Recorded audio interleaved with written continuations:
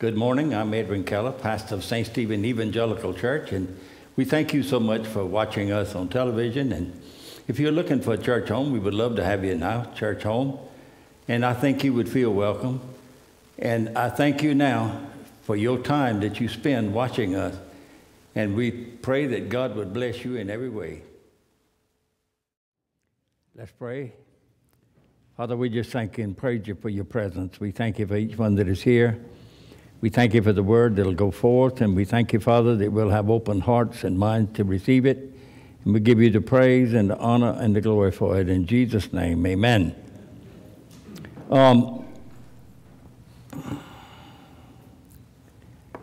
After we got born again, the Bible says we became a new person. That old things were passed away, and behold, all things have become new. But you realize that when we were born again and we are the new person, that we're still at war with the old person. The Old Testament was an eye for an eye and a tooth for a tooth, and do unto others before they do it to you. And this is the idea that we have. And this is the war against the new man. Because Jesus said, I give you a new commandment. I want you to love each other like I love you. And when we think about this is a problem. Because everybody's not as lovely as we are. So you see, I mean, we have a problem with this. I tell people sometimes, I love you in spite of you. And you know, Jesus said, the way you can tell they're my people is because they love each other. Now, we like to say, well, they are Christian because they go to church, they tithe, they're faithful. Jesus didn't say this. He says, you'll know they are mine because they love each other. Amen. Now, we see some people that claim they are devout Christians, and the face is long enough to put a bridle on. They look like they've been drinking lemon juice, that it's a sin to smile. I don't believe that this is the way that Jesus was. You know, the Bible tells us that the little children came to him and wanted to climb up in his lap. How many of you know you don't do that with somebody that don't smile and doesn't have a good word, doesn't want to laugh? You see, so we're at conflict. We've heard these things. In other words, if you're going to be a good Christian, you just got to abstain from everything. You can't do nothing wrong. And but I like the scripture where the Bible says, where sin abounds, grace does much more abound. The Bible says that Moses gave us the old commandments, the 10 commandments. Thou shalt not, thou shalt not, thou shalt not, thou shalt not. And with the coming of Jesus, he gave us a new covenant, a covenant of love. I want you to love each other just like I loved you. He loved us when we wasn't doing good. Amen. He loved us when we didn't even think about him. Didn't want nothing to do with him. You know, I've found more and more in dealing with people is what's so funny is that so many people out of the church don't want anything to do with God, but they want God's people to take care of them. You know, I mean, if they got a problem, They come to the church. Well, where do you go to church? Oh, well, I don't go to church. You see, we've got to come to the place to where I want to act like Jesus acted. It's hard. It's really hard. He says we're supposed to walk in faith. He says, in fact, without faith, it is impossible to please God. And what is faith?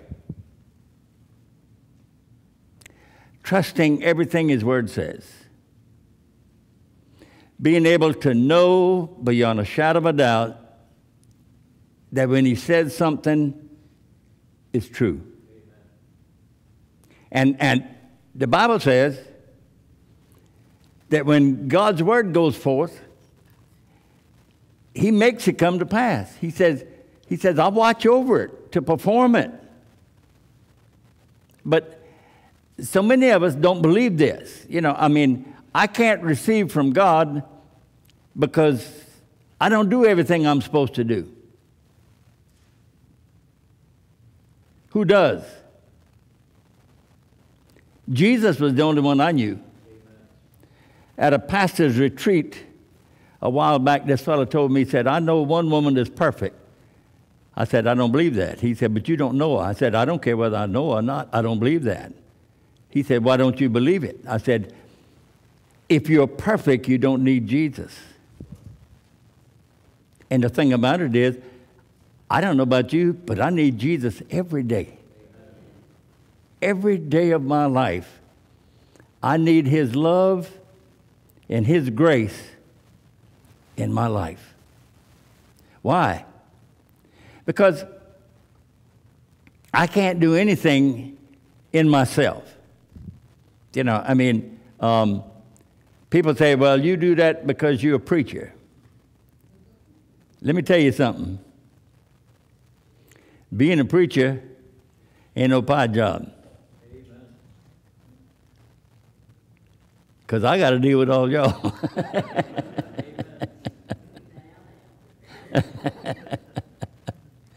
But you see, God has given us the ability to love each other. And He says, if you love me, you'll do what I say do. The way I feel like it, the way I live, I must not love Him too much because I don't do everything He says. So He wants us to walk in faith. And to walk in faith is living by what the Word says. I am the righteousness of God in Christ, not because I'm a good fella. I am the righteousness of God in Christ because Jesus made me like that. And to you, I don't look too righteous. I don't act too righteous. But bless God, Jesus says I am. So guess who I'm going to believe? So you see, we've got to come to the place to where I know what the Word of God says, and I'm going to do the Word of God. How can we do this? Turn to Romans, the 12th chapter, just a minute.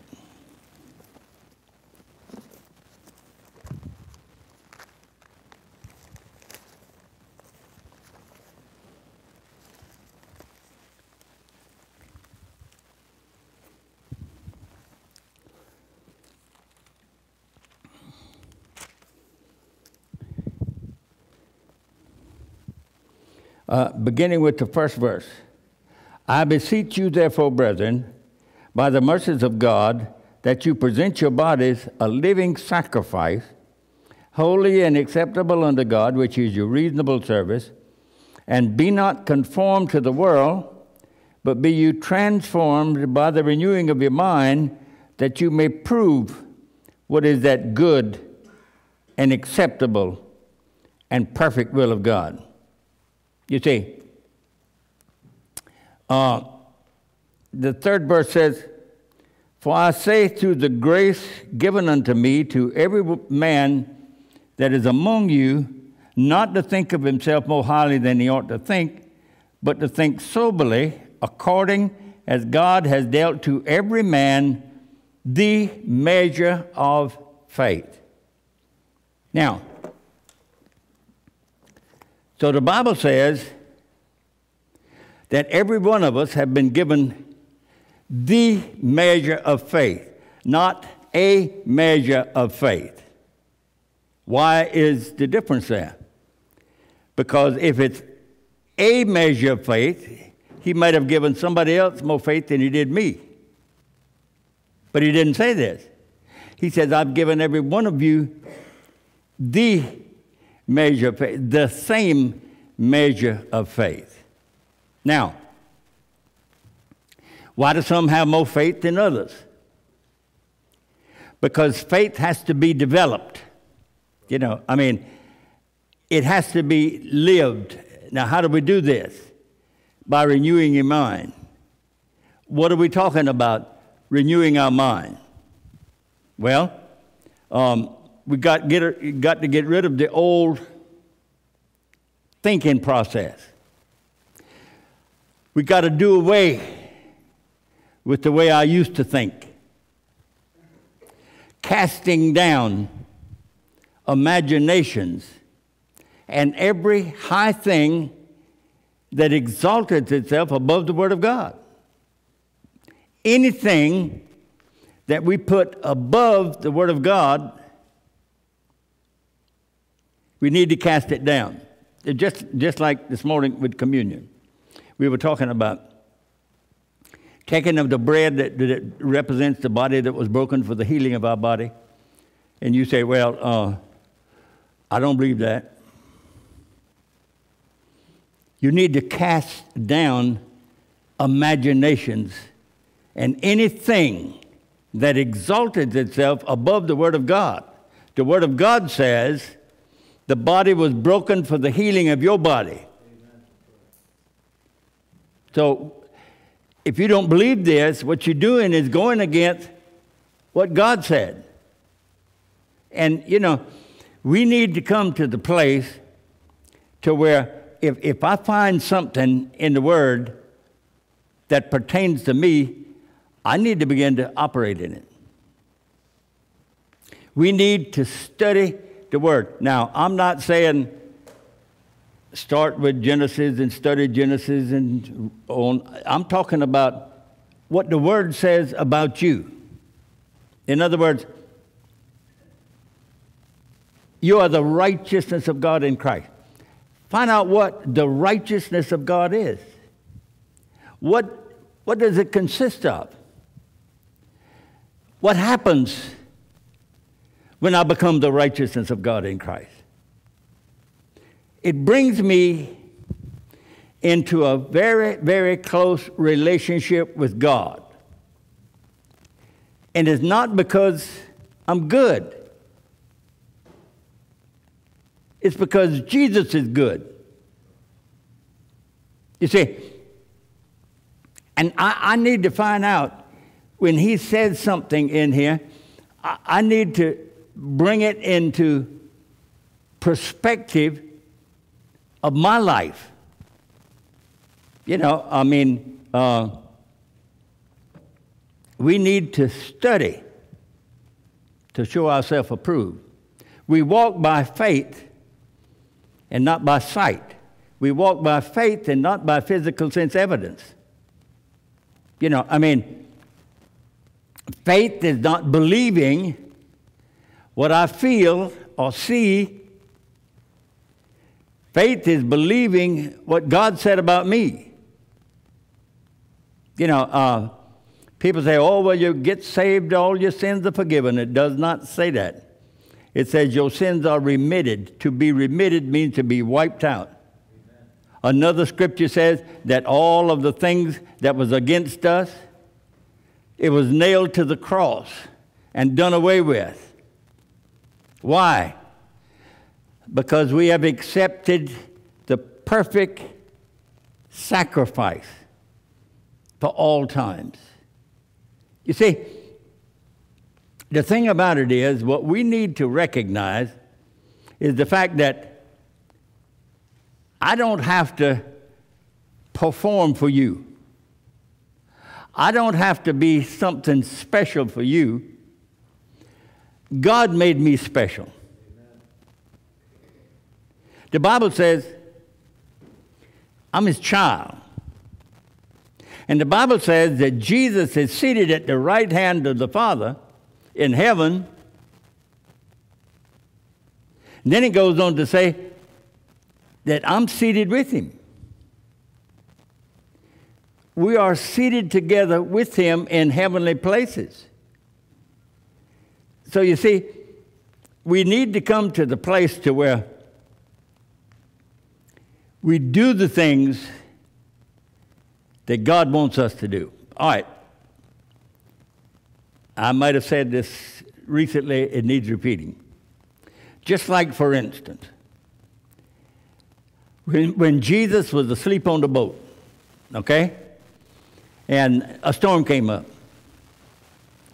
And what did they do? They woke him up. And they said, look here, if you don't get up and do something, we go drown.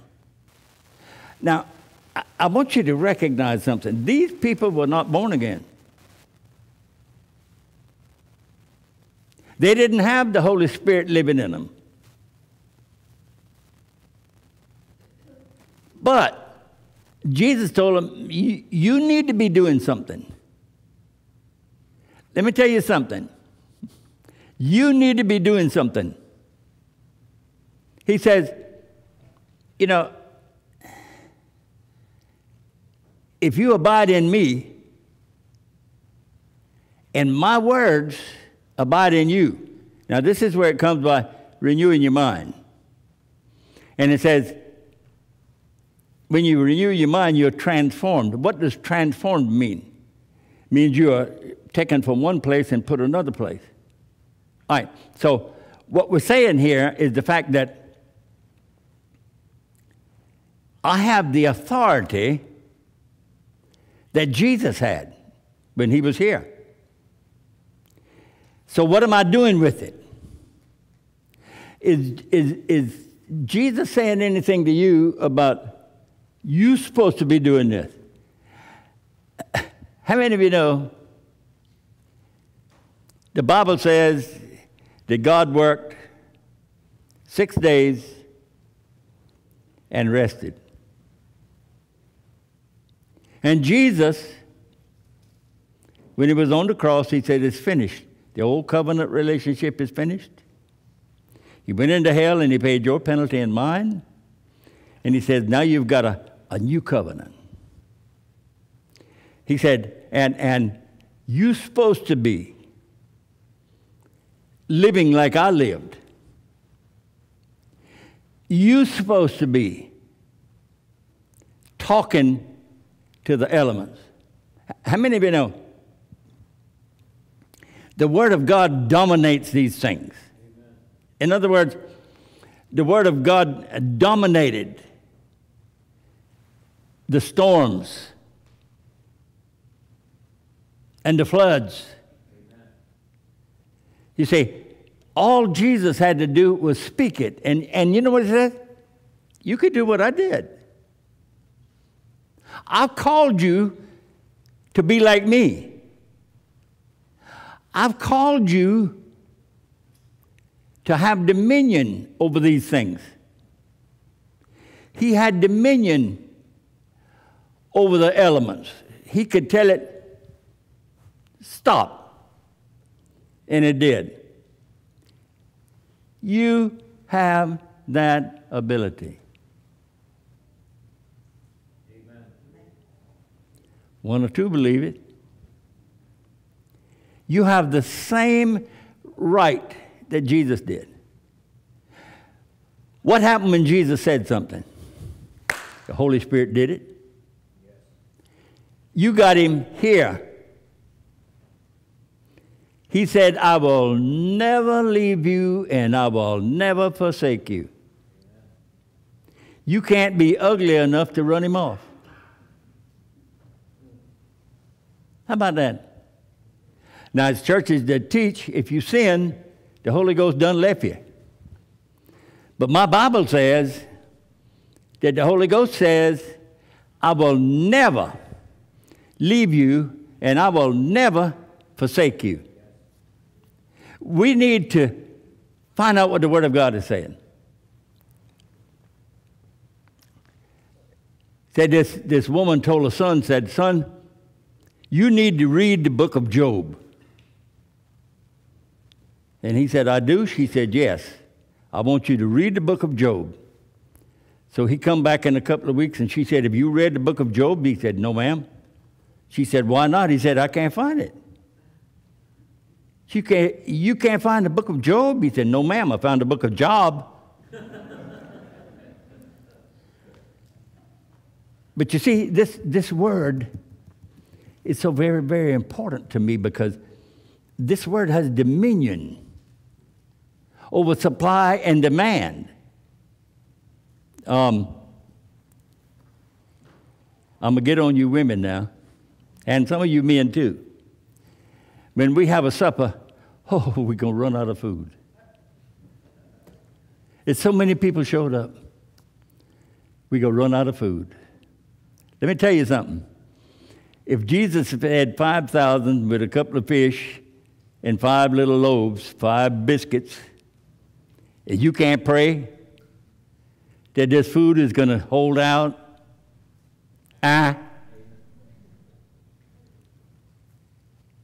Word has dominion over supply and demand. Okay? The Word has dominion over sickness and disease. And these signs shall follow them that believe. They shall lay hands on the sick, and the sick shall recover. And somebody told me the other day, I don't remember who it was, said they were in a situation where they couldn't pray out loud, but they'd lay hands on people and they'd be healed. That's Scripture. Amen. Lay hands on the sick, and they shall be healed. What's so hard about that? I think I told you all this, but this preacher that we knew, I think he was from California. And he said that he was in a checkout line in a grocery store one day and said, God told him, said, this woman behind you is eat up with cancer, and I want you to pray for her. Now, this fellow was a lot like me. He said, God, I ain't laying hands on that woman in here. He said, I didn't tell you to lay hands on her. I told you to pray. He said, when I prayed, she fell out. They called EMS, 911, come get this woman. She's passed out. I said, what did you do? He said, I just walked off and laughed. In the old church years ago, we had somebody visiting, and one of the people came up to be prayed for, and I touched them, and they fell out, and this woman started looking around, and later she told me, why didn't somebody call the ambulance? But you see, we need to recognize that our words have so much power. By your words, your words, your words, your words, you're justified, and by your words, you're damned.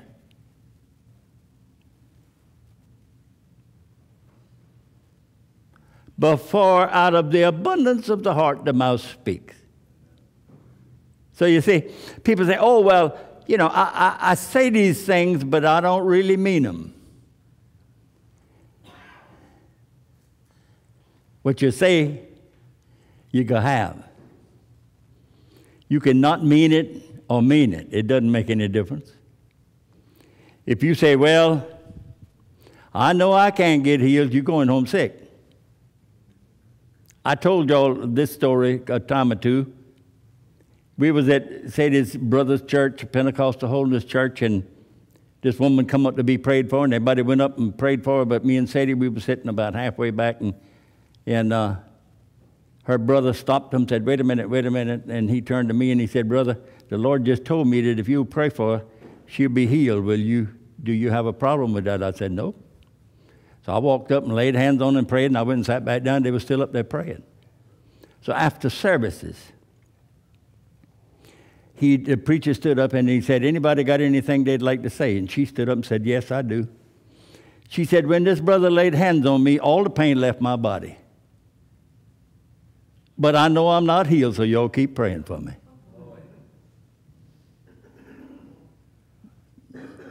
You say, we're going to believe the word or not? The word has dominion and power over all the works of the enemy. He said, I've given you authority to tread on serpents and scorpions and over all the works of the enemy. And nothing shall any means harm you. I was sharing with a fellow the other day about casting a demon out of a fellow, and the man would come at me and say, "Argh." I said, he'd get about this close, but he couldn't touch me. He said, and you just stood there? I said, yeah. He said, I'd have punched him out.